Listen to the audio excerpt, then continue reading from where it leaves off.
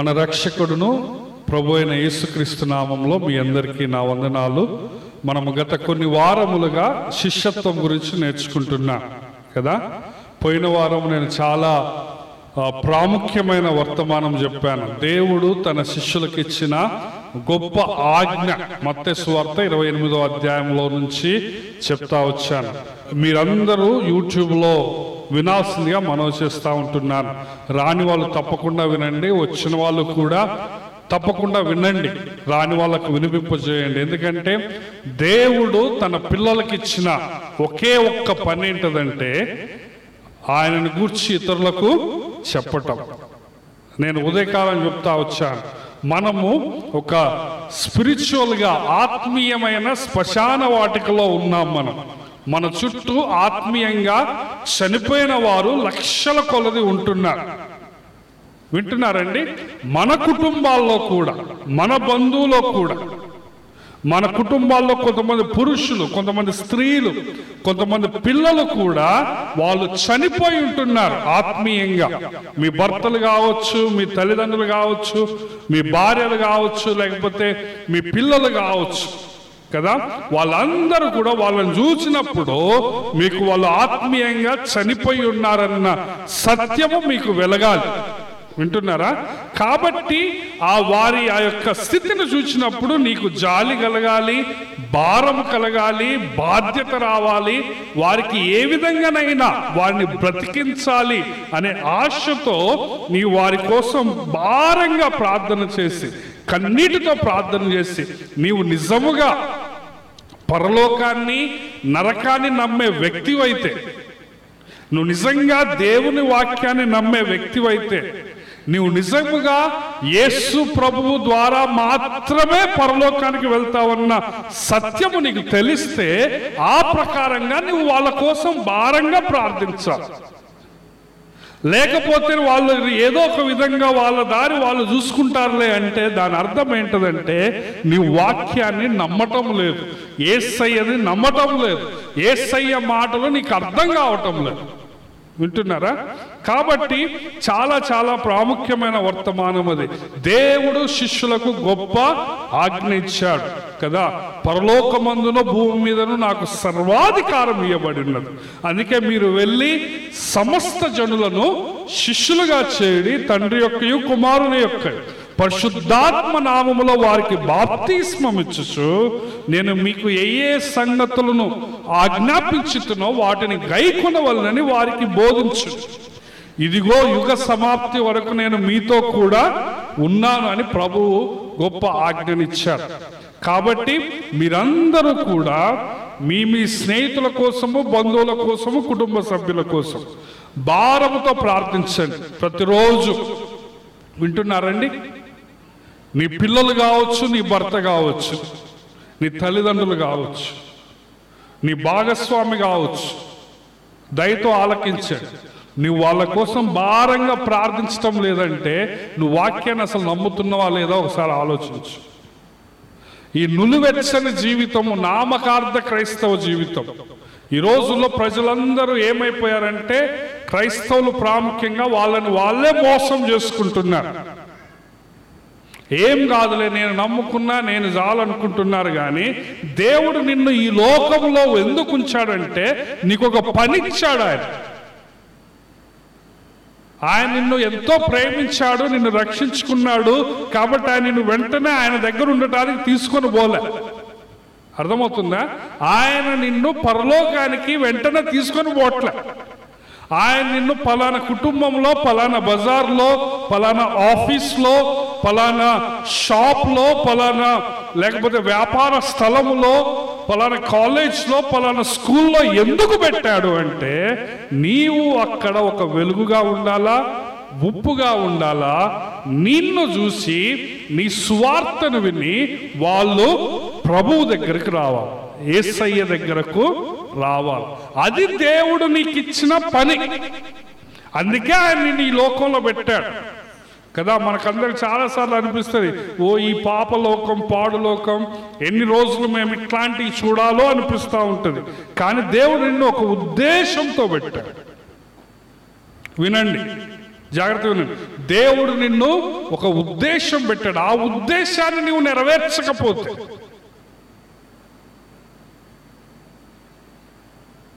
వింటున్నారా, ఆ ఉద్దేశాన్ని నీవు ఫుల్ఫిల్ చేయకపోతే, ఆ పని నువ్వు చేయకపోతే దేవుని ముందు ఏ ముఖం పెట్టుకొని నువ్వు నిలబడతావు? ఏదో ఒక రోజున మనం వెళ్ళాల్సిందే, అవునా కదా? ఏదో ఒక రోజున ప్రభు వస్తాడు. ఎంతమంది యేసు ప్రభు మరలా వస్తాడని నమ్ముతున్నారు? నిజంగా నమ్ముతున్నారా? నమ్మితే ఆయన తీర్పు ఉంటుందని నమ్ముతున్నారా? ఆయన తీర్పు ఉంటే ఆయన నమ్మిన వాళ్ళకే పరలోకము, నమ్మని వారికి నరకం అనే సత్యాన్ని నమ్ముతున్నారా? మరి ఎందుకు మనము అది నిజముగా నమ్మితే ఎందుకు మనం అది చేయట్లేదు? దాని చొప్పున మనం పని చేయట్లేదు. అది ఎందుకు మన జీవితాల్లో ప్రతిబింబించటం లేదు? నేను చెప్పే మాటలు మీకు అర్థమవుతున్నాయి అనుకుంటున్నాను. మీరు దేవుడు ఏమనుకుంటున్నా, దేవుడు బైబిల్లో ఎక్కడా లేదండి, వాళ్ళంతటా వాళ్ళే వస్తారు, మీరు ప్రార్థన చేస్తే చాలు, లేకపోతే వాళ్ళ గురించి మీరు అప్పుడప్పుడు ప్రార్థన చేస్తే చాలని బైబిల్ ఎక్కడా లేదు. బైబిల్ ఏముందంటే నువ్వు నోరు తెరిచి సువార్తను ప్రకటించాలి అని బైబిల్లో చెప్తావు. నువ్వు ప్రార్థన చేయి, ప్రతిరోజు భారంతో ప్రార్థన చేయి. అంత మాత్రమే కాకుండా నువ్వేం చేయాలా? నోరు తెరిచి సువార్తను ప్రకటించాలి. యేసు ప్రభు ఏమన్నాడంటే మీరు వెళ్ళి అన్నాడు. ఏమన్నారు చెప్పండి? వెళ్ళి. ప్రార్థన చేయమంటే మీరు మీ ఇంట్లోనే ఉండి ఆ వాళ్ళ కోసం వీళ్ళ కోసం ప్రార్థన చేయమని చెప్పొచ్చు కదా ప్రభు. అర్థమవుతున్నదండి? కానీ ప్రభు ఏమన్నాడు? మీరు వెళ్ళి. నువ్వు వెళ్ళి నోరు తెరిచి యేసయ్య గురించి చెప్పాలి. నీవు ఒక్కసారి పుడితే 2 సార్లు చనిపోతావట. కానీ నువ్వు 2 సార్లు జన్మిస్తే ఒకేసారి శారీరకంగా చనిపోతావు, యుగ యుగాలు పరలోకంలో. ఇది బైబుల్ గ్రంథం చెబుతున్న సత్యం. ఇది వింటున్నారా? ఈ సత్యం అనేది మారదు. నీ ఫీలింగ్స్ ఏమైనా, నీ ఎమోషన్స్ ఏమైనా, నీ ఆలోచనలు ఏమైనా కానీ అది నీ వరకే. వింటున్నారా? మా ఆయన చాలా మంచోడు, నా బిడ్డ చాలా మంచిది, లేకపోతే నా కొడుకు చాలా మంచోడు అని నువ్వు అనుకోవచ్చు. కానీ బైబుల్ ఏం చెప్తుందంటే వాళ్ళు నీకంటే మంచోళ్ళు కూడా కావచ్చు. కానీ బైబుల్ ఏం చెప్తుందంటే వాళ్ళు చనిపోతే యేసు ప్రభుని నమ్ముకోకపోతే ఎక్కడ పోతారండి? వాళ్ళు నరకానికి పోతారు. కాబట్టి నీవు భారముతో ప్రార్థన చేయాలి. సో ఈ యొక్క వర్తమానం యూట్యూబ్లో ఉంది. దయచేసి అందరూ 2-3 రోజులకు ఒకసారైనా ఈ మెసేజ్ వినాల్సిందిగా నేను మనవి చేస్తూ ఉంటున్నాను. ఎందుకంటే ఇది చాలా చాలా ప్రాముఖ్యమైన వర్తమానం. పోయిన వారం దేవుడు తన శిష్యులకు ఇచ్చిన గొప్ప ఆజ్ఞ అని నేను అప్లోడ్ చేశాను.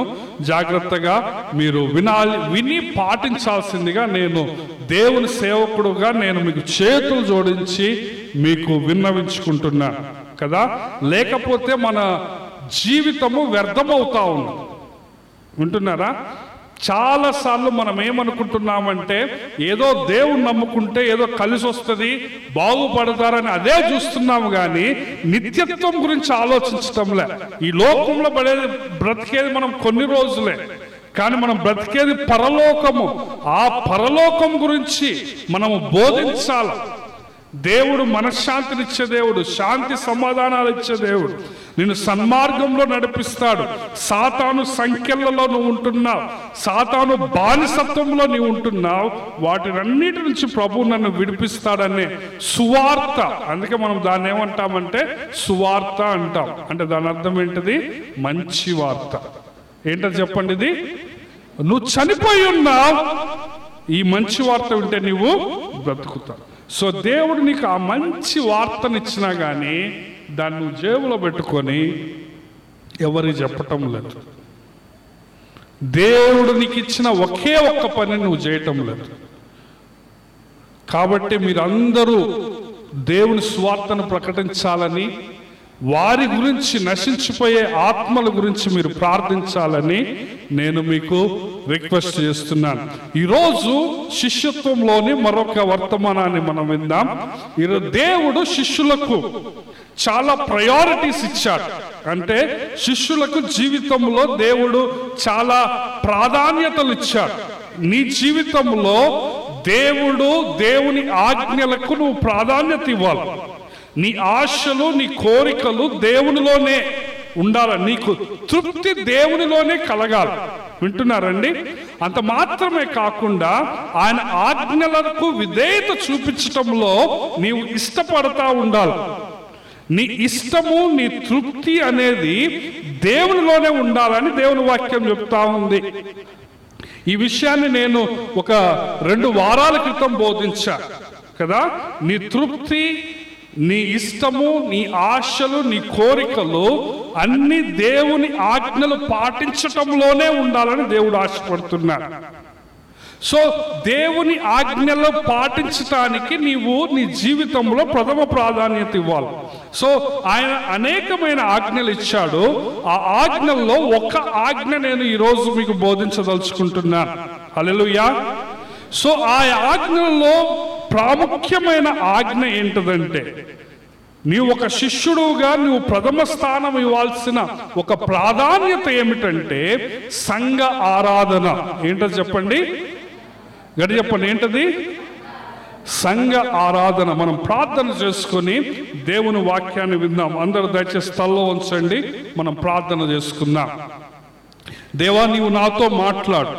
దేవా, నీవు నీ స్వరము నాకు వినిపింపచేయని ప్రతి ఒక్కరూ ప్రభు సహాయాన్ని అడుగుదాం. దయగలిగిన తండ్రి, ప్రేమగల మా ప్రభువా, మా తండ్రి నాయన, నీ వాక్యాన్ని వినే భాగ్యాన్ని మాకు కలిగించావు. నీకు వందనాలు, స్తోత్రాలు. ప్రభువా, నీ వాక్యం వినాలని మేము ఆశపడుతుంటున్నాం తండ్రి. అల్పుడను, అయోగ్యుడను నాయన, మీ దాసుడను, మీ ప్రతినిధిగా నాయన నేను ఇక్కడ నిలవబడి ఉంటుండగా తండ్రి, నన్ను మీ శిలువ చాటున మరుగు చేసి ప్రభు నాయన మీ ముఖాన్నే ప్రభు ప్రజలకు చూపించి మీ స్వరం మాత్రమే వినిపింపజేసిన మా జీవితాలను మార్చమని, మా జీవితాలను ఆశీర్వదించమని యేసయ్య అతి పరిశుద్ధ నామములో ఈ ప్రార్థన అడిగి వేడుకొనుచుంటున్నాము పరమ తండ్రి. ఆమేన్. సో శిష్యులకు అనేక ప్రాధాన్యతలు ఉంటున్నాయి. ప్రాథమికంగా సంఘ ఆరాధన అనేది చాలా అవసరం. నీవు నిజముగా మంచి శిష్యుడు అయితే సంఘ ఆరాధనను నీవు మిస్ చేసుకోకూడదు. వింటున్నారా? దేవుడు నిజముగా ఆరాధన అనేది సృష్టికి ముందే ఏర్పాటు చేశారు. ఈ భూమి, ఆకాశాలు ఇవన్నీ ఏర్పడక ముందే ఆరాధన అనేది ఉంది. అవునా కాదండి? భూమి, సముద్రాలు, నీవు, ఆదాము, హవ్వలు పుట్టక ముందే కోటాను కోట్ల దేవదూతలు ఆయన నిత్యము పరిశుద్ధుడు, పరిశుద్ధుడు, పరిశుద్ధుడు అని ఆరాధిస్తుంటున్నారు. అవునా కదా? సో నీవు ఆరాధిస్తున్నప్పుడు నువ్వు కొత్తగా ఆయన్ని ఆయనకి ఏమి పరిచయం చేయటం లేదు. వినండి, నీవు ఆరాధిస్తున్నప్పుడు నువ్వేం చేస్తున్నావంటే ఈ కోటాను కోట్ల దూతలతో నీవు కలిసి ఆరాధిస్తుంటున్నావు. నువ్వు వాళ్ళతో జాయిన్ అవుతున్నావు. అర్థమవుతుందా? కాబట్టి దేవుడు 7వ దినము, అంటే పాత నిబంధనలో అది సబ్బాతు దినం అన్నారు, కొత్త నిబంధనలో ప్రభువు దినం అని ఆదివారాన వాళ్ళు కూడుకున్నారు.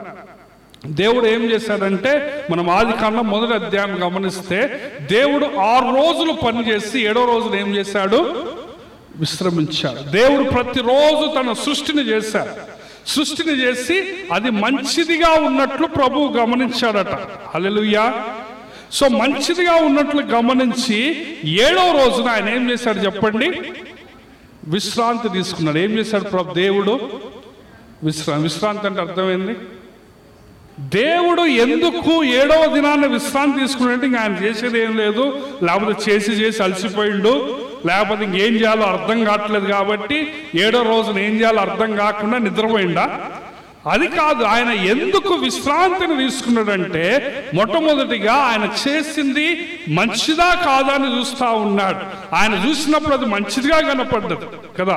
ఎందుకంటే దేవుడు మంచివాడు, ఆయన చేసే ప్రతి పని మంచిగా ఉంటుంది. కాబట్టి నువ్వు 6 దినాలు పని చేసినప్పుడు నువ్వు ఎంత మంచిగా చేశావు, ఏది ఎక్కడెక్కడ తప్పిపోయావు, నువ్వు చేసింది మంచిదా కాదా, నువ్వు చేయాల్సింది రాబోయే 6 రోజులు మంచిగా చేయాలంటే నువ్వు ఏ విధంగా ఉండాలో నువ్వు విశ్రాంతిలో దేవుని సన్నిధికి వచ్చి నువ్వు దాన్ని చెక్ చేసుకో.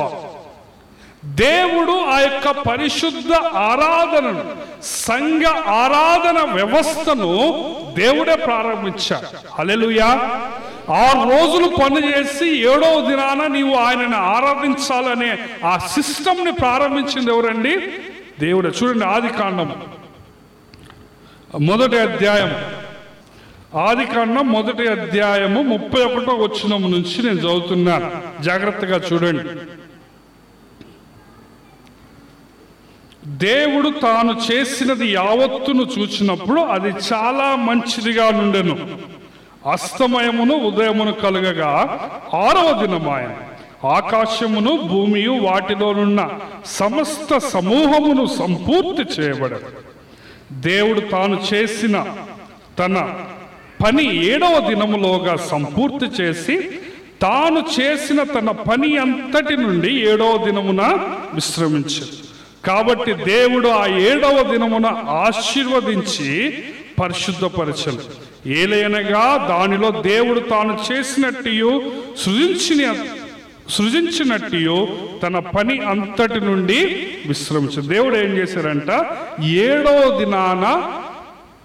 దినాన్ని ఆశీర్వదించి దాన్ని పరిశుద్ధపరిచాడు. అందరు చెప్పండి, 7వ దినాన్ని దేవుడు ఏం చేశాడు? ఆశీర్వదించి పరిశుద్ధపరిచాడు. విశ్రాంతి దినం అంటే నిద్రపోమని కాదు, గురకబెట్టమని కాదు. నీవు ఆశీర్వదించబడాలా, దాన్ని పరిశుద్ధముగా ఆచరించాలి. అందుకే దేవుడు మోషే ద్వారా ఇశ్రాయేలుకి 10 ఆజ్ఞలు ఇచ్చినప్పుడు నిర్గమాకాండం 20వ అధ్యాయంలో చూడండి, నిర్గమాకాండం 20వ అధ్యాయం మనం గమనిస్తే 8-9 వచనాలు. విశ్రాంతి దినమును పరిశుద్ధముగా ఆచరించుటకు జ్ఞాపకముంచుకొనుము. 6 దినములు నీవు కష్టపడి నీ పని అంతయు చేయవలను. 7వ దినము నీ దేవుడైన యెహోవాకు విశ్రాంతి దినము. దానిలో నీవైనను, నీ కుమారుడైన, నీ కుమార్తె అయిన, నీ దాసుడైన, నీ దాసి అయిన, నీ పశువు అయినను, నీ ఇండ్లలో ఉన్న పరదేశి అయినను ఏ పని చేయకూడదు. 6 దినములలో యెహోవా ఆకాశమును, భూమియు, సముద్రమును, వాటిలోని సమస్తమును సృజించి 7వ దినమున విశ్రమించెను. అందుచేత యెహోవా విశ్రాంతి దినమును ఆశీర్వదించి దానిని ఏం చేశాడట? పరిశుద్ధపరచాడు. ఎవరు ఈ విశ్రాంతి దినాన్ని పరిశుద్ధముగా ఆచరించాలని చెప్పారు? ఎవరు చెప్పారండి? దేవుడే చెప్పారు. హల్లెలూయా. అందుకే బైబిల్ గ్రంథం అంతటిలో సంఘముగా కూడుకోవటము, సంఘముగా ఆరాధించటము చాలా చాలా ప్రాముఖ్యముగా పదే ప్రస్తావించబడింది. హల్లెలూయా. కీర్తనల గ్రంథం 122వ కీర్తన 1వ వచనం మనం గమనిస్తే, యెహోవా మందిరమునకు వెళ్ళుదామని జనులు నాతో అనినప్పుడు నేను సంతోషించి తిని అని దావీదు అంటాడు. హల్లెలూయా. దేవుని మందిరానికి పోదామని వాళ్ళు అన్నప్పుడట దావీదు ఏమయ్యాడు? సంతోషించాడు. ఎందుకంటే దేవుని మందిరానికి వెళ్ళి ఆయనను ఆరాధించడం అనేది అది సంతోషకరమైన పని. హల్లెలూయా. అది మంచి పని. దేవుడు చేసినంత మంచిగా ఉన్నదని 7వ దినాన్ని ఆయన ఏం చేశాడు? విశ్రమించాడు. నీవు కూడా 7వ దినాన్ని పరిశుద్ధముగా ఆచరించాలని ఆయన దాన్ని ఆశీర్వదించాడు. అంటే 7వ దినము నువ్వు సంఘముగా ఆరాధిస్తే, సంఘముగా నీవు మందిరానికి వచ్చి దేవుణ్ణి ఆరాధిస్తే దానిలో ఆశీర్వాదం ఉంది. నీ జీవితము పరిశుద్ధపరచబడుతుంది. హల్లెలూయా. చెప్పండి, గడి చెప్పండి, హల్లెలూయా. సో దేవుని మందిరానికి రావటము, ఆయనను ఆరాధించడం అనేది సంతోషకరమైన పనిగా ఉండాలి. కాబట్టి నువ్వు కూడా 6 దినాలు పని చేయాలి. 6 దినాలు పని చేసి 7వ దినాన్ని ఏం చేయాలి? నువ్వు ప్రభు మందిరానికి రావు. అది దేవుడిచ్చిన ఆజ్ఞ. ఏంటో చెప్పండి. దేవుడేం నీకు ఆప్షన్ ఇవ్వలేదు. నీకు వీలుంటే రా, పెళ్ళిళ్ళు లేకపోతే రా. చాలాసార్లు ఏం చేస్తారంటే చాలా మంది కుటుంబాలు ఇంటికి ఒకడు వస్తే సరిపోతుంది అనుకుంటా.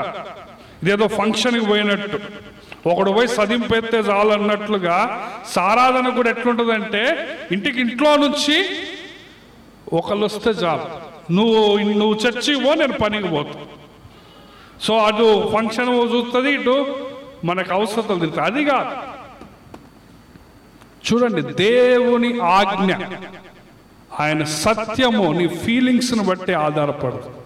నువ్వు క్రియేట్ చేసుకున్న దాన్ని బట్టి ఆయన సత్యం మారదు. వింటున్నారా?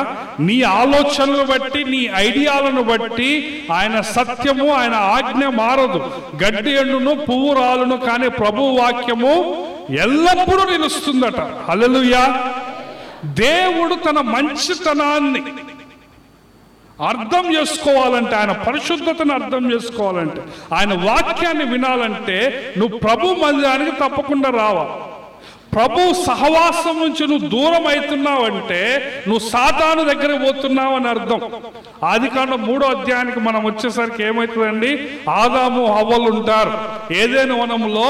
వాళ్ళు సంతోషంగా మంచిగా ఉన్నప్పుడు సాతానుడు వచ్చి వాళ్ళని శోధిస్తాడు. సాతానుడు చేసే పని ఏంటో తెలుసా?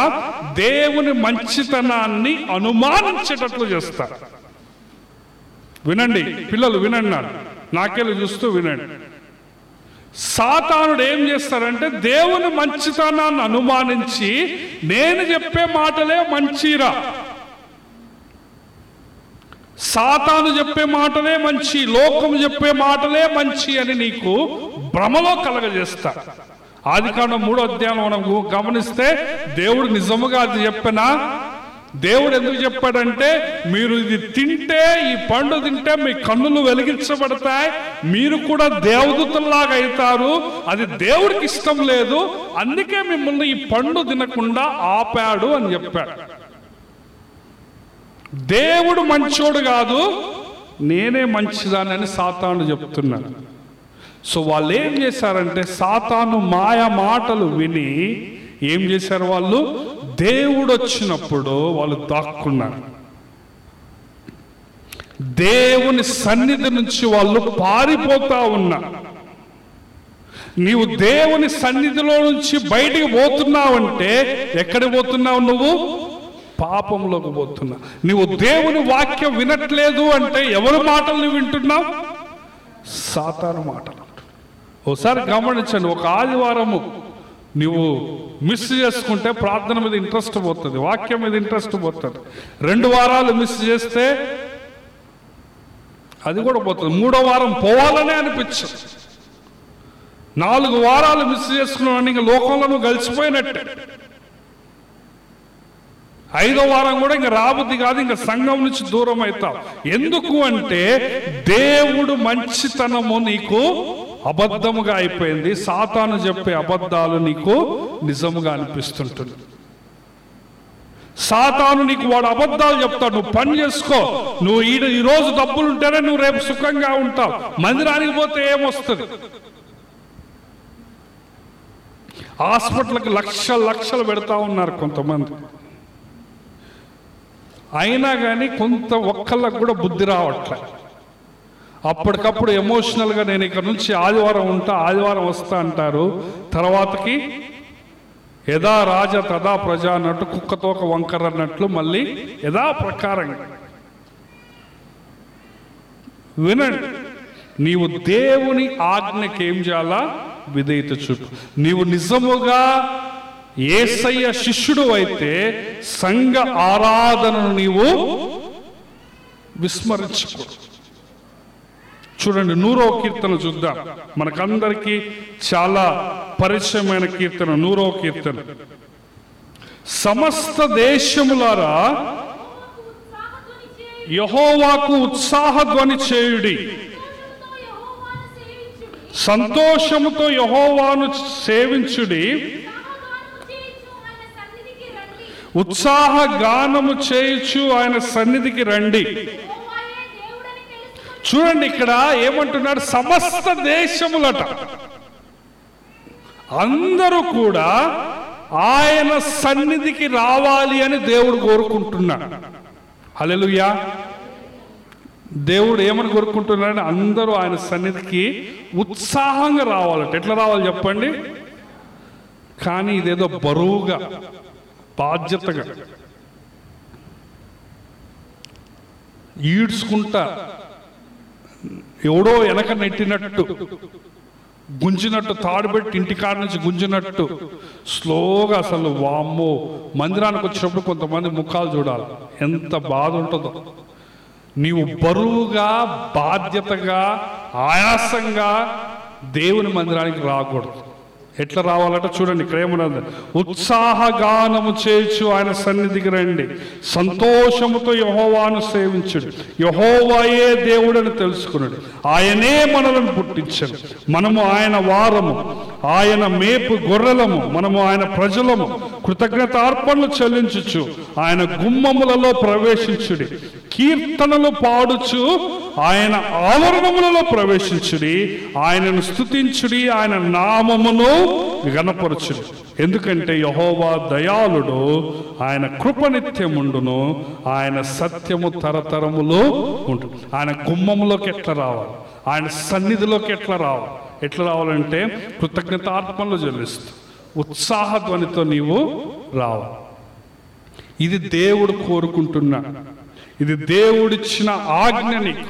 ఎందుకంటే ఆయనే దయాళుడు, ఆయనే మంచివాడు. సాతానుడు చెప్పే మంచి మాటలు, లోకంలో చెప్పే మంచి మాటలన్నీ కూడా మాయ మాటలే. అర్థమవుతున్నదండి? నీవు దేవుని మందిరానికి రాకపోతే ఎవరి మాటలు వింటావు? సాతాను మాటలు. సాతాను చెప్పే అబద్ధాలకు నీవు లోనవుతావు. దేవుడు జీవితం అంటే ఇది, జీవితంలో వీటికి ప్రాధాన్యత ఇవ్వాలని చెప్పిన వాటిని విస్మరించి సాతాను ఏ వాటికి ప్రయారిటీస్ ఇవ్వమంటాడో వాటికే నువ్వు ప్రయారిటీస్ ఇస్తావు. తద్వారా నీ జీవితం ఏమవుతుందంటే సాతాను చెప్పు చేతుల్లో ఉంటుంది, నువ్వు నాశనంలోనికి పోతావు. ఇక్కడ ఏమని రాయబడిందంటే యెహోవాయే దేవుడని తెలుసుకోవాలట. నీవు దేవుని మందిరానికి వస్తే దేవుడు ఎవరో తెలుస్తుంది. నువ్వు దేవుని మందిరానికి రావట్లేదు అనుకోండి, దేవుడు ఉంటాడు కానీ నువ్వు విగ్రహారాధనలోకి పోతావు. విగ్రహారాధన అంటే బొమ్మల ముక్కుతో అని చెప్పటంలా, నీకు వేరే దేవుడు వస్తాడు. ఆ దేవుడు ఎవరో తెలుసా? నీకు నువ్వే దేవుడు అవుతావు. నీ పని నీకు దేవుడు అవుతుంది, నీ యొక్క సంపాదన నీకు దేవుడు అవుతుంది, నీ యొక్క వ్యాపారం, నీ యొక్క రాబడి, నీ లాభం నీకు దేవుడైతే. వామ్మో, ఇది లేకపోతే నేను ఎట్లా బతికేది అనుకుంటా. అందుకే ఇక్కడ ఏమని రాయబడింది? ఎవరు దేవుడని తెలుసుకోవాలట? చెప్పండి. యెహోవాయే దేవుడని తెలుసుకో. నువ్వు యెహోవా దేవుడని అనుకుంటున్నావు, కానీ ఆదివారం రాకపోతే నువ్వు వేరే విగ్రహాన్ని పెట్టుకుంటున్నావు. వింటున్నారండి? నీ జీవితంలో నువ్వు వేరే విగ్రహాన్ని పెట్టుకొని ఆ విగ్రహాన్ని పూజిస్తున్నావు. నీ యొక్క ఆశలు, నీ అవసరతలు, నీ స్వార్థం, నీ కోరికలే విగ్రహాలుగా ఉంటాయి. కానీ నువ్వు మందిరానికి రావటం ద్వారా దేవుని వాక్యాన్ని వింటా, యెహోవాయే దేవుడని తెలుసుకుని. రోమా 10:17 ఉంటుంది, వినుట వలన విశ్వాసం కలదు, వినుట దేవుని వాక్యం వలన. నువ్వు మందిరానికి వచ్చి దేవుణ్ణి ఆరాధించి ఆయన సత్యాన్ని నేర్చుకోవాలి. ఆయన సత్యము తరతరములు ఉంటుందట. హల్లెలూయా. ఈ సాతాను చెప్పే అబద్ధాలు, ఈ మోసపు మాటలు, ఇవన్నీ కూడా నీకే తెలుస్తాయి 2 రోజులైనాక. ఇది మోసం, దీంట్లో ఏమి లేదు, దీంట్లో అనారోగ్యమే, దీంట్లో శాపమే, దీంట్లో ఇంకా కరువే, ఆ ఆకలి తీరదు, ఆ తృప్తి లేదని నీకు తర్వాతకు అర్థమవుతా ఉంటుంది. కానీ దేవుని వాక్యము, ఆయన దయ, ఆయన సత్యము ఎప్పుడు ఉంటుందట? తరతరములు ఉంటుందట. హల్లెలూయా. యెహోవాయే దేవుడని తెలుసుకో. నీవు ఈ విధంగా రావటం ద్వారా, నువ్వు ఈ విధంగా సంఘంలోనికి ఆరాధనతో ఉత్సాహంగా రావటం ద్వారా ఇతరులకు నీవు దేవుని యొక్క సత్యాన్ని నీవు సాక్ష్యంగా బోధించగలుగుతావు. దేవుడు చేసిన క్రియలు కదా, కృతజ్ఞతార్పణలు చెల్లించుచు ఆయన గుమ్మములో ప్రవేశించుడి అంటున్నాడు. హల్లెలూయా. కీర్తనలు పాడుచు, దేవుణ్ణి కొనియాడుచు, ఆయన చేసిన పనులు బట్టి, ఆయన ఆశ్చర్య క్రియలను బట్టి. అందరూ వినండి, నాకెళ్ళి చూడండి. ఆయన కార్యాలను బట్టి నీవు వందనాలు చెల్లిస్తూ, ఇతరులను నువ్వు ప్రోత్సహిస్తూ నీవు దేవుని సన్నిధికి రావు. కాబట్టి నీవు నిజమైన శిష్యుడు అయితే, నువ్వు మంచి శిష్యుడుగా నువ్వు ఎదగాలంటే నువ్వు ఎక్కడికి రావాలా? సంఘ ఆరాధనను నీవు నిర్లక్ష్యం చేయకు. దేవుడిచ్చిన ఆజ్ఞ నీవు నిర్లక్ష్యం. 111వ కీర్తన మొదటి వచనం. 111వ కీర్తనలో చాలా ప్రాముఖ్యమైన మాటలు ఉంటాయి, చూడండి. యెహోవాను స్తుతించుడి, యథార్థవంతుల సభలోను సమాజములోను పూర్ణ హృదయముతో నేను యెహోవాకు కృతజ్ఞతాస్తుతులు చెల్లించదు. యెహోవా క్రియలు గొప్పవి, వాటి యందు ఇష్టము గల వారందరూ వాటిని ప్రతి మాట చాలా ప్రాముఖ్యమైనది. మీరు ఇంటికి వెళ్ళినాక చదువుకోండి 111వ కీర్తన. ఇక్కడ ఏమంటారంటే యథార్థవంతుల సభలోను సమాజములో మనము దేవుణ్ణి స్తుతించాలి. హల్లెలూయా. నీవు దేవుణ్ణి ఎక్కడ ఆరాధించాలంటే మందిరములో. ఆయన పరిశుద్ధులుండే సభ ఇది. సంఘాన్ని పాత నిబంధనలో సభ, సమాజం అనే పదాలు వాడారు, అసెంబ్లీ అన్నారు కదా. సో సంఘములోకి నువ్వు వచ్చి ప్రభువుని ఆరాధించాలి. పదే పదే దేవుని వాక్యం ఏమని చెప్తా ఉందంటే నువ్వు బహిరంగముగా ప్రభువుని ఆరాధించాలి. సంఘముగా నీవు కూడుకోవాలి. విశ్రాంతి దినాన్ని నువ్వు పరిశుద్ధముగా ఆచరించాలా, ఎందుకంటే దేవుడే దానిని పరిశుద్ధపరచాలి. హల్లెలూయా. నువ్వు ఎందుకు ఆదివారాన్ని నిర్లక్ష్యం చేస్తుంటున్నావు? సమయానికంటే ముందు రండి, ప్రభు సన్నిధిలో కొంత సమయం గడపండి. దేవుడే అన్ని చూసుకుంటాడు, దేవుడే మీ యొక్క అవసరతలు తీరుస్తాడని చెప్పినా కానీ నీ విశ్వాసం దేవుని పైన లేదు. నీకు వేరే విగ్రహాన్ని నువ్వు పెట్టుకుంటున్నావు. నీ విగ్రహం ఎవరా అంటే నువ్వు అద్దంలో చూడు. నీ అద్దంలో చూస్తే నీ విగ్రహం ఎవరో నీకు కనపడుతుంది. నువ్వు అద్దంలో చూసే విగ్రహానికి ఇంకొంచెం నిద్ర, ఇంకొంచెం సోమరితనం, ఇంకొంచెం మేకప్, ఇంకొంచెం లేట్, ఇంకొంచెం ఆలస్యం చేసి ప్రభు మందిరానికి నీవు నిర్లక్ష్యంగా వస్తే నీకు ఆశీర్వాదం ఎక్కడి నుంచి వస్తుంది? నీకు పరిశుద్ధత ఎక్కడి నుంచి వస్తుంది? దేవుడు ఏమి కోరుకుంటున్నాడంటే ఆయన మందిరానికి వచ్చి ఆయనను ఆరాధించి ఆయన వాక్యపు వెలుగులో నీ జీవితాన్ని సరి చేసుకొని నీ యొక్క అలవాట్లు, నీ జీవితము పరిశుద్ధపరచబడాలని దేవుడు కోరుకుంటున్నాడు. నీ అలవాట్లు, నీ మాటలు, నీ పనులు, నీ ఆలోచనలు, వినండి, నీ క్రియలు ఏ విధంగా పరిశుద్ధపరచబడతాయంటే దేవుని వాక్యము వినుట ద్వారా. 119వ కీర్తన 9-11 వచ్చి యవనస్తులు దేని ద్వారా తమ నడత శుద్ధి చేసుకుంటారు? నీ వాక్యాన్ని తమ హృదయంలో ఉంచుకుంటా బట్టియే కదా అంట. నీ వాక్యము నా పాదములకు దీపము, నా త్రోవకు వెలుగునై. దేవుడు సంఘాన్ని ప్రేమించి సంఘానికి కావలసిన వాక్యాన్ని ఆ యొక్క ఆదివారం రోజున తన సేవకుడి ద్వారా ఇస్తా ఉంటాడు. దానికోసం నీవు ఆకలి దప్పులు కలిగి నీవు రావటం ద్వారా నీ జీవితం ఏమవుతుందంటే పరిశుద్ధపరచబడుతుంది. హల్లెలూయా. కీర్తనల గ్రంథంలో అనేక వందల వచనాలను మనం చూస్తాం. నీవు సమాజంగా ప్రభువుని ఆరాధించాలి. క్రొత్త నిబంధనకు వచ్చేసరికి అక్కడ ఏమన్నా ఉంటుందో చూడండి. హెబ్రీలకు రాసిన పత్రిక 10వ అధ్యాయం 24వ వచనం. అందరు చూడండి. హెబ్రీలు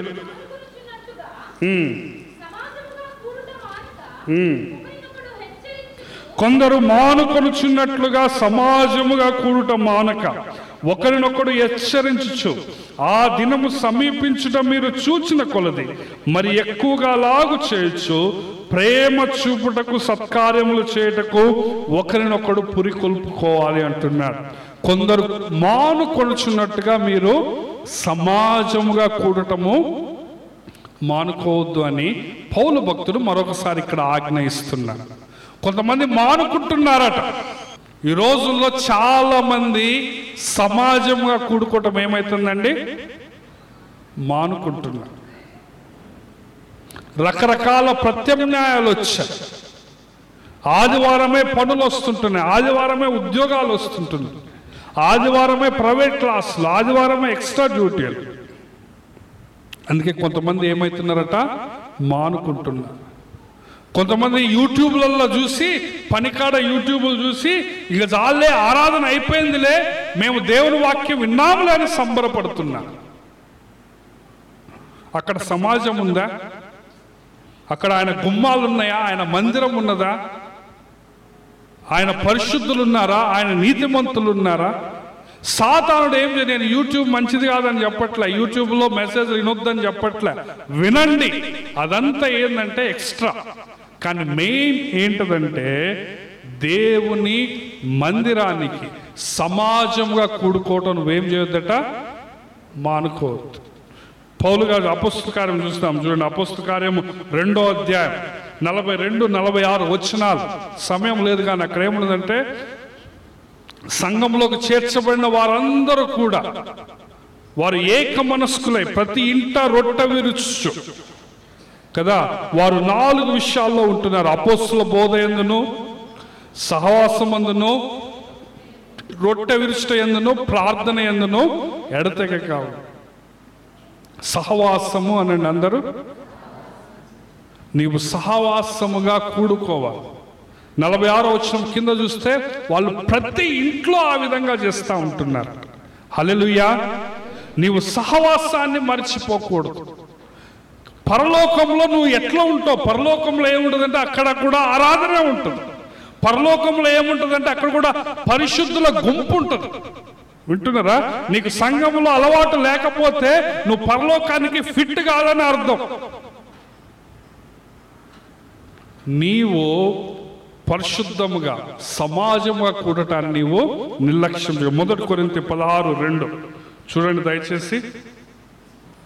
నేను ఇక్కడ చందా గురించి చెప్పటం లేదు కానీ ఆదివారము 1 కొరింథీ 16:2లో నేను వచ్చినప్పుడు చందా పోగు చేయకుండా ప్రతి ఆదివారమున మీలో ప్రతి వాడును తాను వర్ధిల్లిన కొలది తన యొద్ద కొంత సొమ్ము నిల్వ చేయవలను అంటాడు. 16వ అధ్యాయం 1వ వచనం. పరిశుద్ధుల కొరకైన చందా విషయం అయితే నేను గలతీయ సంఘములకు నియమించిన ప్రకారం మీరును చేయుడు. ఇది పౌలు గారు పెట్టిన నియమాలు. నేను ఇక్కడ చందాల గురించి చెప్పటం లేదు కానీ వాళ్ళు ఎప్పుడు కూడుకుంటున్నారు? ఎప్పుడు వాళ్ళు కూడుకునేది ఎప్పుడండి? ప్రతి ఆదివారం. వాళ్ళు ఎప్పుడు కూడుకుంటున్నారు? ప్రతి ఆదివారం కూడుకున్నప్పుడు చందా తీసుకుని రండి అని చెప్తా ఉంటున్నాడు. ప్రతి ఆదివారం ఎందుకు మనం కూడుకోవాలంటే మార్కు 16:2లో యేసు ప్రభు ఏ రోజున లేచాడండి? ఆదివారం ఉదయం లేచాడు. ప్రకటన గ్రంథం 1వ అధ్యాయం 10వ వచనంలో ఆదివారాన్ని ప్రభు దినము అన్నాడు. ప్రభు దినమందు నేను ఆత్మ పరవశుడినైతిని అని యోహాను భక్తుడు అంటాడు. సో ఆదివారము ఎవరి దినం? అది చెప్పండి. ఆదివారం ఎవరి దినము? మార్కు 16:2లోనేమో ఆదివారాన ప్రభు లేచాడు. సో ఆదివారం ఏమైంది? అది ప్రభు దినం. అది నీ దినం కాదు.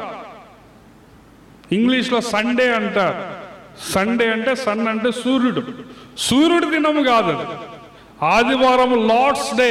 It's a Lord's day. అది ప్రభు దినం. అది ప్రభు దినము. నువ్వు ప్రభువుకి ఇవ్వకుండా దేవుడు స్పష్టంగా ఆయన ఏమని ఆజ్ఞ ఇచ్చాడంటే మీరు సమాజముగా ప్రతి ఆదివారము కూడుకోవాలని ఆజ్ఞ ఇస్తే దాన్ని నువ్వు నిర్లక్ష్యం చేస్తుంటున్నావు.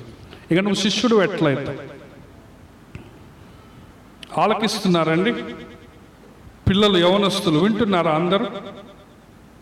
నీవు శిష్యత్వంలో ఎదగాలంటే, శిష్యుడుగా నువ్వు పరిపక్వం కావాలంటే సంఘ ఆరాధనను నువ్వు నిర్లక్ష్యం చేయకు. నీకు ఎంత పనున్నా ఏదో ఎమర్జెన్సీ క్రిటికల్గా ఉంటే తప్ప చిన్న చిన్న విషయాలు, కడుపు నొప్పికి కాలు నొప్పికి, ఆ చిన్న చిన్న ఫంక్షన్లకి నీవు మందిరాన్ని నిర్లక్ష్యం చేయకూడదు. ఎందుకంటే నీవు మెచ్యూర్ కాలేవు. మనము పోయిన సంవత్సరం ఈ సంవత్సరం క్యాలెండర్లో ఒక చక్కటి మాటను ప్రింట్ చేశాం. ఎంతమంది ఆ వాక్యాన్ని చదివారో నాకైతే తెలియదు. కొలస్సీ 1:28లో ఆ మాట ఉంటుంది. చూడండి ఇక్కడ ఏమని రాయబడిందంటే, పౌలు గారు ఏమంటున్నారంటే ప్రతి మనుష్యుని క్రీస్తునందు సంపూర్ణంగా చేయాలట. వినండి, ఎట్లా చేయాలంటే పౌలు గారు ఆశయింది ప్రతి శిష్యుడు సంపూర్ణతలోనికి నడిపించబడాలి. పరిపక్వతలోనికి నడిపించబడాలి. ప్రతి శిష్యుడు మెచ్యూరిటీలోనికి వెళ్ళాలి, సంపూర్ణతలో, ఆ పరిపూర్ణతతో నడిపించాలి. నీవు ఈ పరిపూర్ణమైన శిష్యుడు కావాలంటే, నీవు పరిపూర్ణతలోకి నడిపించబడాలంటే సంఘ ఆరాధన అనేది చాలా ప్రాముఖ్యమైనది. హల్లెలూయా. ఈ రోజున చాలా మంది రాలేదు, కానీ వచ్చిన మీరు జాగ్రత్తగా ఆలకించండి. నువ్వెప్పుడు కూడా ఆదివారం లేవటంతో కొంతమంది ఆలోచిస్తారు, ఇవాళ మందిరం ఎట్లా కొట్టాలని ఆలోచిస్తారు. ఏం పనులు ఉంటాయా, ఎవడు ఫోన్ చేస్తాడా, యాడికి పోవాలా, ఏం కారణం దొరుకుతుందా లేటుకు పోవటానికి, నీళ్ళు రావట్లేదా, అబ్బా లేటుకు పోవచ్చు, కరెంటు పోయిందా లేటుకు పోవచ్చు, వర్షం పడుతుందా లేటుకు పోవచ్చు. ఎవరి మాయలో ఉన్నావండి నువ్వు? యవనస్తులకు చెప్తా ఉన్నాను, సమయానికంటే ముందు రండి. అందరి సమయానికంటే ముందు వచ్చి దేవుని మందిరంలో ప్రార్థన చేయండి, అది ఆశీర్వాదం. నీకున్న అవసరతల గురించి నువ్వు మందిరంలోకి రా, ప్రార్థన చేయి. 9:30 కల్లా రండి, 9 గంటల కల్లా రండి అని చెప్పా. 1-2 వారాలే 2-3 వచ్చారు, మళ్ళా 10:30 అవుతా ఉంది. ఎట్లా? కాబట్టి దేవుడు నీకేమిస్తున్నాడు చెప్పండి? ఆయన ఆజ్ఞ ఇస్తుంటున్నాడు. ఆజ్ఞకి నీవు విధేయత చూపించాలి. హల్లెలూయా. అందుకే యేసు ప్రభువు ఏమన్నాడు? నీవు దేవుని ఎట్లా ప్రేమించాలంటే నీ పూర్ణ హృదయంతోనూ పూర్ణ ఆత్మతో. నువ్వు సంపూర్ణతలోనికి నడిపించబడినప్పుడే నువ్వు సంపూర్ణంగా ప్రేమిస్తావు. దానికి నువ్వు మందిరానికి రావటము ఎంతో అవసరం. నీవు దేవుని సన్నిధికి వస్తే నీ అనుమానాలు, నీ అవిశ్వాసం, నీ ప్రశ్నలన్నీ తొలగిపోతాయి. నేను 73వ కీర్తన చాలాసార్లు మీకు ప్రసంగం చేశాను. 73వ కీర్తనలో ఆసాపు విశ్వాసములో పడిపోతా ఉంటాడు. మీకు తెలుసా? ఎంతమంది గుర్తుంది? 73వ కీర్తన ఆసాపు ఏమంటాడంటే, నేను పరిశుద్ధంగా నడుచుకోవడం వ్యర్థము అంటాడు. ఇన్ని రోజులు నా చేతులు కడుక్కొనుట వేస్ట్, నేను దేవుని నమ్ముకోవడం వేస్ట్ అంటాడు. కానీ దేవుని మందిరానికి పోయిన తర్వాత ఆయన అనుమానాలన్నీ ఏమైపోతాయి చెప్పండి? తొలగిపోతాయి. చూడండి 73వ కీర్తన 13వ వచనం. 73వ కీర్తన 13వ వచనం. నా హృదయమును నేను శుద్ధి చేసుకొనిండుట వ్యర్థమే, నా చేతులు కడుక్కొని నిర్మలుడనైండుట వ్యర్థమే, దినమంతయు నాకు బాధ. నేను పరిశుద్ధంగా ఉండటం వేస్ట్, అబద్ధాలు ఆడకుండా దేవుని నమ్ముకొని బూతులు తిట్టకుండా ఇదంతా వేస్ట్ అనుకుంటున్నాడు. కానీ ఈ యొక్క అనుమానము ఎక్కడికి పోయిందంటే తర్వాత చూద్దాం. 16వ వచనం. అయినను దీనిని తెలుసుకోవాలని ఆలోచించినప్పుడు 17వ వచనం చూడండి. నేను దేవుని పరిశుద్ధ స్థలములోనికి పోయి వారి అంతమును గూర్చి ధ్యానించే వరకు ఆ సంగతి నాకు ఆయాసకరంగా. నీకున్న ప్రశ్నలు, నీకున్న అనుమానాలు, నీకున్న అవిశ్వాసం, నీకున్న ఆయాసం ఎక్కడికి వచ్చినాక పోతుందండి? దేవుని మందిరానికి వస్తే పోతుంది. కాబట్టి మీరు దయచేసి మీరు సమయానికంటే ముందు రావటం అలవాటు చేసుకోండి. ఇది సహవాసం, ఇది ఆజ్ఞ, ఇది కుటుంబం. వింటున్నారా? ప్రభు బల్లలో మనం పాల్గొనటానికి వస్తా. నన్ను జ్ఞాపకము చేసుకున్నటకై దీన్ని చేయుడని చెప్పాడు. అది దేవుడిచ్చిన ఆజ్ఞ. నీవు బాప్తిసం తీసుకున్నప్పుడు, రక్షణలో ఉన్నప్పుడు దేవుని మందిరానికి వచ్చి బల్ల తీసుకోకుండా ఎట్లా ఉంటా? యూట్యూబ్లో పని కాడ వాక్యం వింటే నీకు బల్ల వస్తుందా? సహవాసం వస్తుందా? నీకు నీవు ఐడియాలు కల్పించుకోని, నీకు నీవు సాకులు చెప్పుకొని, నిన్ను నీవు సమర్థించుకోండి, అదే నిజం అనుకొని బ్రతుకుతున్నావు. ప్రాముఖ్యంగా డబ్బుల కోసం పనులు చేసుకునే వాళ్ళకి నేను హెచ్చరిస్తా ఉన్నా. ఏదైనా ఇంపార్టెంట్ ఎమర్జెన్సీ ఎవరైనా చనిపోయి పోతే అది ఓకే, కానీ డబ్బుల కోసం నువ్వు ఆదివారం ఎగ్గొట్టుకుంటే దేవునిపై నీవు నమ్మకుండా నువ్వు వేరే విగ్రహాన్ని పెట్టుకుంటున్నావు. అది నువ్వు అర్థం చేసుకో. దేవుడికి విగ్రహారాధన ఏంటో చెప్పండి? అస్సహ్యం. బలలో మనం ఏం చేస్తాం? నన్ను జ్ఞాపకము చేసుకున్నట్టుకై దీన్ని చేయడం. నువ్వు బలలో పాల్గొనాలి. చివరికి ఒక మాట చూపించి నేను ముగిస్తాను. 27వ కీర్తన 4వ వచనం, దావీదు కీర్తన ఇది. 27వ కీర్తన 4వ వచనం, యెహోవా యొద్ద ఒక్క వరము అడిగితిని, దానిని నేను వెదకుచున్నాను. యెహోవా ప్రసన్నతను చూచుటకు, ఆయన ఆలయములో ధ్యానించుటకు నా జీవిత కాలమంతయు నేను యెహోవా మందిరములో ఏమున్నదండి నివసింపగోరుచున్నా. దావీదు రాజుకు చాలా అవసరతలు ఉంటాయి, అవునా కదా? చాలా డబ్బులు అవసరం రాజ్యాన్ని నడిపించాలంటే. శత్రువుల నుంచి థ్రెట్స్ ఉంటాయి, అవునా కదా? హెల్త్ ప్రాబ్లమ్స్ ఉంటాయి కదా? కుటుంబాల్లో రాజకీయాలు చేసే వాళ్ళు ఉన్నారు, బయట రాజకీయాలు చేసే వాళ్ళు ఉంటారు. రాజుకి చాలామంది శత్రువులు ఉంటారు. సో దేవుడు వచ్చి నీకు ఒక్క వరం ఇస్తా, ఏం కావాలో కోరుకో. మిమ్మల్ని అడిగితే మీరేమంటారు? నా అప్పులన్నీ తీరిపోవాలంట, లేకపోతే నాకు మంచి బిల్డింగ్ కావాలంట, మంచి కార్,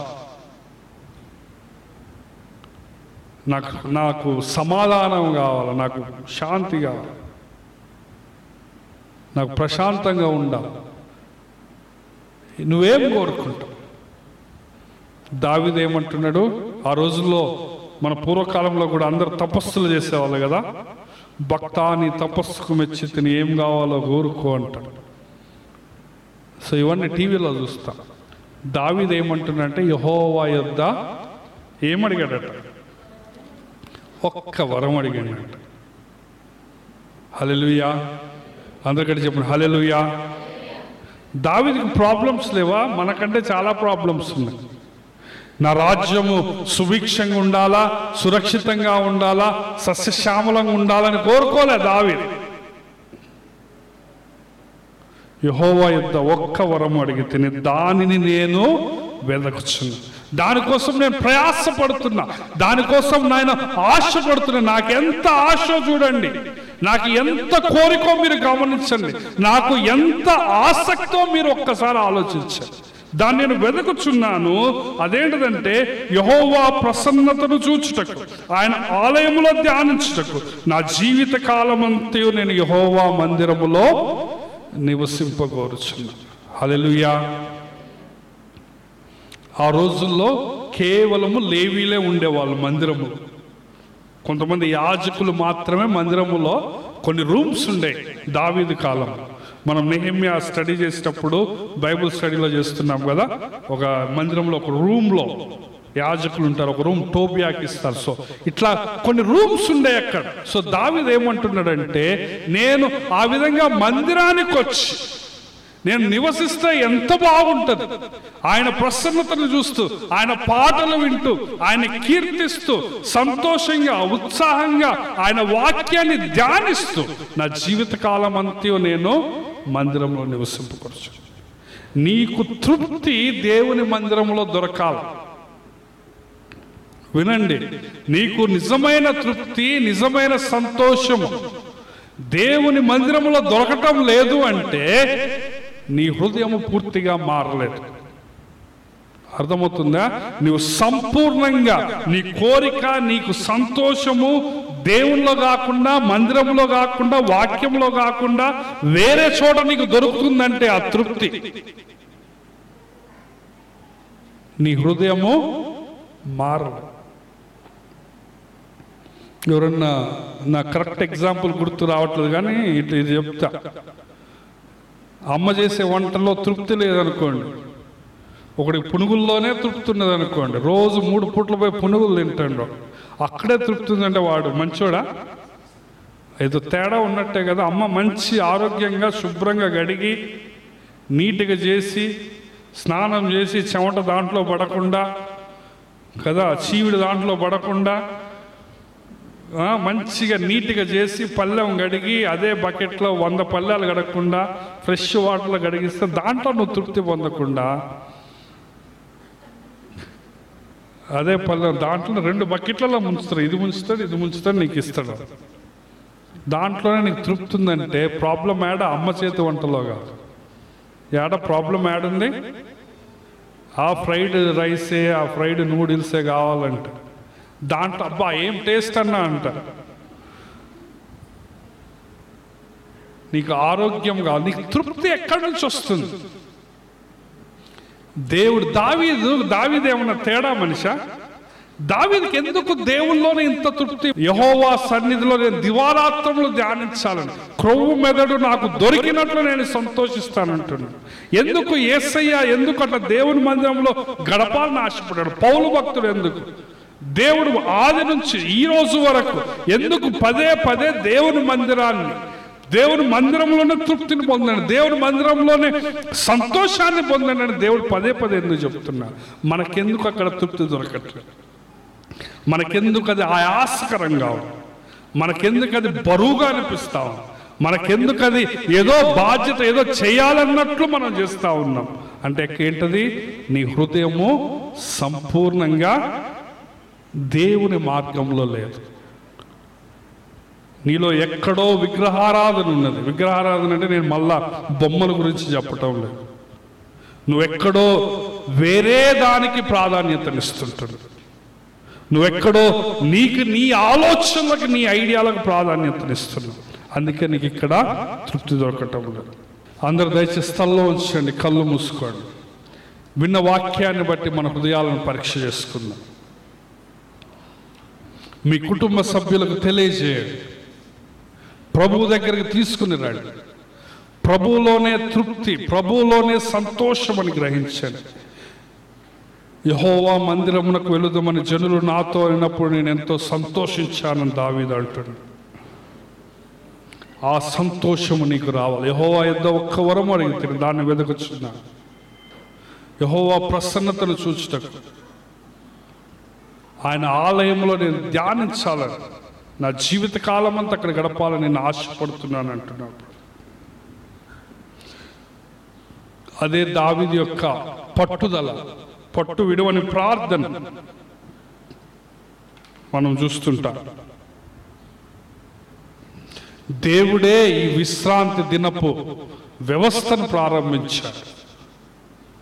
ఆదిలోనే ఆయన 7వ దినాన విశ్రాంతి తీసుకొని దాన్ని ఆశీర్వదించి పరిశుద్ధపరిచాడు. మనము కూడా ఆ విధంగా చేయాలని ప్రభువు కోరుకుంటున్నాడు.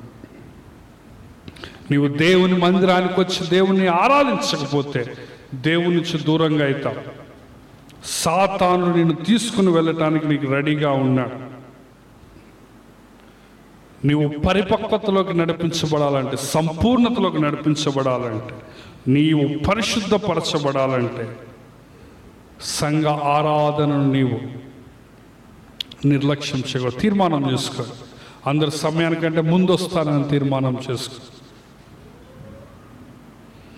రెగ్యులర్గా వస్తానని తీర్మానం చేసుకొని, దేవునికి ఇష్టమైనది చేస్తానని తీర్మానం చేసుకో. దేవుడికి ఇష్టం లేనివి చేయటం కాదు, కానీ దేవుడికి ఇష్టమైనవి చేయాలి.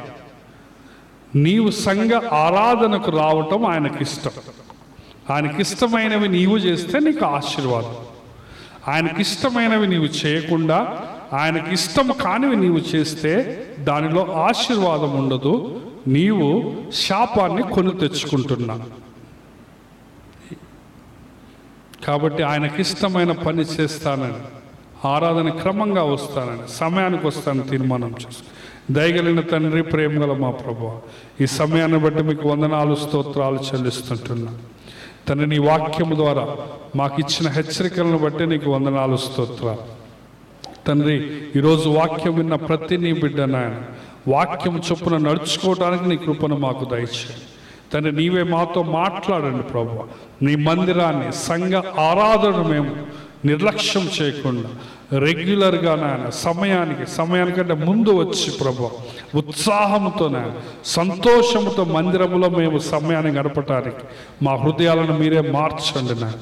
మమ్మల్ని మీరే సంపూర్ణతలోకి నడిపించండి నాయన. వాక్యం విన్న ప్రతి నీ బిడ్డ నీవే దీవించి ఆశీర్వదించమని, మహిమ ఘనత ప్రభావమును నీకే చెల్లిస్తూ యేసయ్య అతి పరిశుద్ధ నామంలో ఈ ప్రార్థన అడిగి వేడుకొనుచుంటున్నాము పరమ తండ్రి. ఆమేన్.